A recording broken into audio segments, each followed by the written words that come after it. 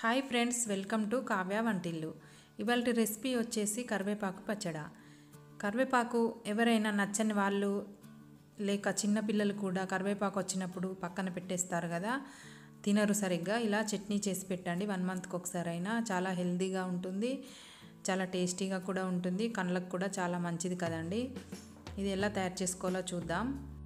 First కరివేపాకును శుభ్రంగా కడుక్కున్న తర్వాత తడి లేకుండా ఒక ప్లేట్లో వేసి ఫ్యాన్ కింద గాలికి పెట్టానండి. ఇలా పొడి పొడిగా అయింది. మనం ఫ్రై చేస్తాం కాబట్టి తడి లేకుండా చూసుకోవాలి. ఇలా ఒక పెద్ద కప్పు కరివేపాకును తీసుకోవాలి. 2 టేబుల్ స్పూన్స్ ఆయిల్, ఒక 7-8 వెల్లుల్లి రెబ్బలు, రుచికి సరిపడా సాల్ట్, ఒక 1 స్పూను జీలకర్ర, 2 స్పూన్స్ నువ్వులు, ఒక 10-12 ఎండుమిర్చి, పసుపు 1/2 స్పూను,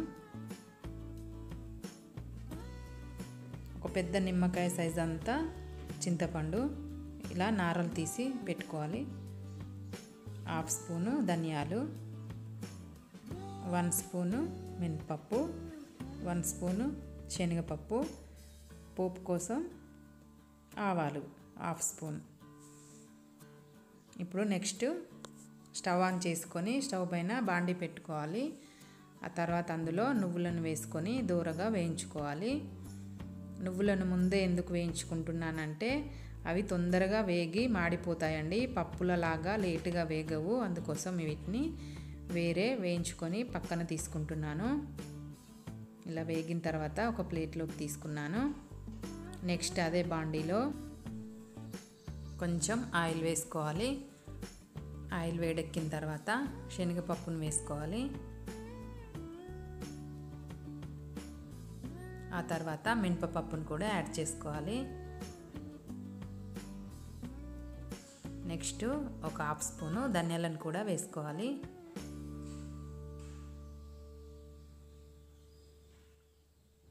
ఇప్పుడు 1/2 స్పూను జీలకర్రను కూడా యాడ్ చేసుకోవాలి.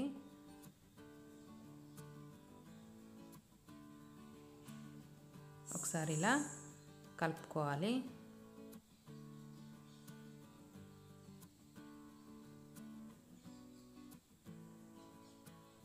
స్టవ్ సిమ్లో పెట్టుకొని వేయించుకోవాలండి, దూరగా వేగాలి. అట్లా అయితేనే టేస్ట్ చాలా బాగుంటుంది చట్నీ.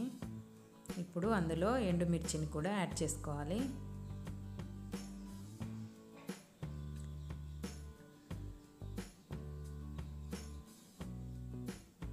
మళ్ళీ ఒకసారి ఇలా కలుపుకోవాలి.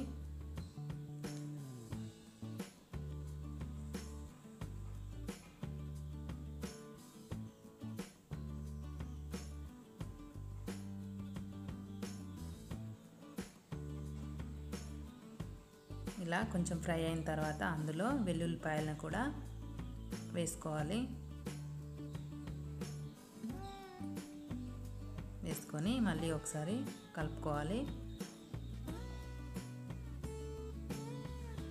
స్టవ్ సిమ్లో పెట్టుకొని చేసుకోవాలండి, మిరపకాయలు లేకుంటే మాడిపోతాయి. ఇప్పుడు అందులో చింతపండును కూడా వేసుకోవాలి. వేసుకొని ఒక 1/2 మినిట్ వరకు అలా కలుపుకోవాలి.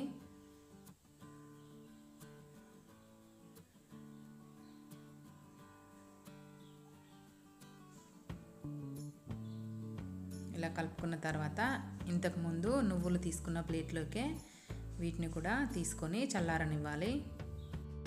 ఇప్పుడు అదే బాండీలో కరివేపాకును వేసుకోవాలి.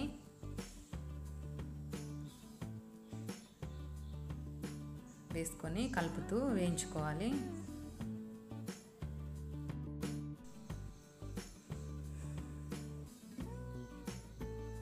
చూడండి, ఇలా మధ్య మధ్యలో కలుపుతూ వేయించుకోవాలి. స్టవ్ సిమ్లో పెట్టుకొని మాత్రమే వేయించుకోవాలి. ఒక 3-4 మినిట్స్ పడుతుందండి ఇలా వేగడానికి. మంచి స్మెల్ వచ్చేంత వరకు వేయించుకొని చూడండి, కలర్ కూడా చేంజ్ అయింది కదా. ఇప్పుడు స్టవ్ ఆఫ్ చేసుకొని చల్లారనివ్వాలి. ఇది చల్లారేలోపు మిక్సీ జార్ తీసుకొని అందులో నువ్వులు, ఎండుమిర్చి, పప్పులు అవన్నీ ఉన్నాయి కదండి వేయించి పెట్టుకున్నవి, వాటన్నిటిని ఇప్పుడు పౌడర్లా చేసుకోవాలి.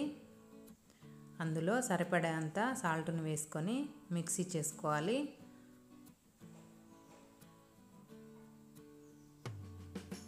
చూడండి పౌడర్లా అయింది కదా.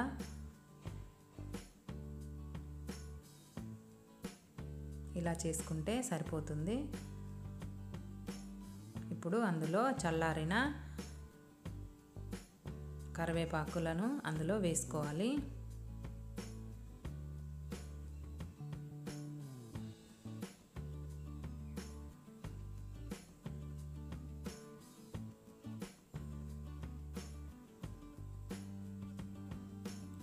మొత్తం వేసుకున్న తర్వాత కొన్ని వాటర్ వేసుకొని మిక్సీ పట్టుకోవాలి.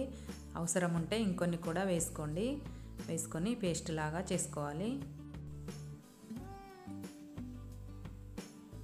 చూడండి పచ్చడి రెడీ అయింది కదా.